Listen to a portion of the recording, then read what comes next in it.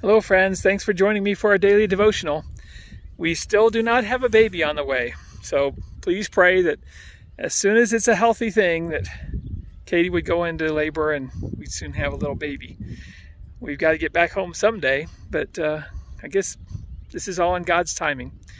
And the most important thing is we just want a healthy little baby.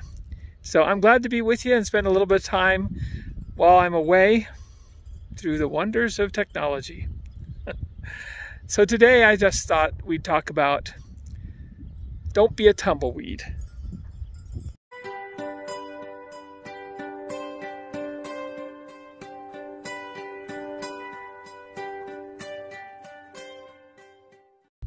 So there's a bunch of tumbleweeds around here. In fact, there's one right here. So tumbleweeds are not something that just was invented by the Sunday morning comics or the Bugs Bunny and Roadrunner show. They actually exist. And what they do is they're bushes that just dry up, and when they seem like they're dead, they break off of their roots and the wind just blows them here and there. When you see a fence or other obstruction here on the plains, you just see the tumbleweeds just piled up against that fence. And along the way, they drop these seeds that have really, really sharp spikes. We think the sandspurs in Florida are bad, but these are sandspurs on steroids. And I'm sure that those seeds get picked up by animals in their hoofs and feet, and they get picked up in their fur, and they get spread even more. But the tumbleweed does a good job of spreading just in what it says. It tumbles. And so it's not directional. It doesn't know where it's going. But if one of these tumbleweeds falls into a little pond that has enough water for long enough, it will germinate and start to grow, and what looks like a dead little bush will become a large bush that can make more tumbleweeds.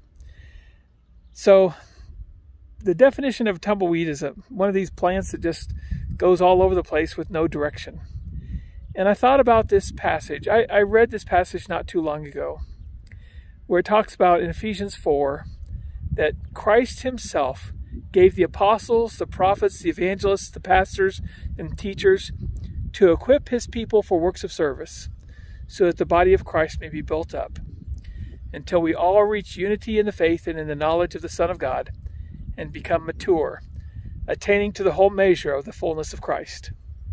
So my job and other pastors' jobs is to help all the people of the church to carry out the works of service, to grow in Jesus, and to become mature in their faith. And how do we know we are mature? It says, then we will no longer be infants, tossed back and forth by the waves, and blown here and there by every wind of teaching, and by the cunning and craftiness of people in their deceitful scheming. Don't be one of those people that just believes every new idea that comes down the pike. There's reasons that people have rejected ideas that just pop up in the last couple years. There's reasons that people have not believed those ideas forever. I always worry about people that they believe the latest theological idea, the latest cultural idea. And as a matter of fact, some people, they believe what nobody believed until 2 years ago. And they believe that if you don't believe it, that there's something wrong with you. But don't be a tumbleweed. Don't believe every idea that comes down the road, especially when there's a million ideas that pop up on the internet. He goes on to say, instead, speaking the truth in love, we will grow to become in every respect a mature body of him who is the head, that is Christ. We have a faith that's already been delivered to us. We know that Jesus Christ gave his life for our sins. When he sacrificed himself on the cross, he paid the price so that we who are sinners could have fellowship by forgiveness and grace with a holy God. That is the core of our teaching. If anybody teaches a different gospel, then they're a false teacher. So let's not be a tumbleweed. Let's not believe the latest fad. Let's believe the faith once and for all delivered to the saints. That's what God calls us to. Let's pray. Dear Heavenly Father, I thank you so much that you sent your Son to the cross for our sins, the only way we could be saved. There was no other way for that cup to pass from Jesus and still save us, and he willingly went to the cross. Thank you, Father, for a way back to you.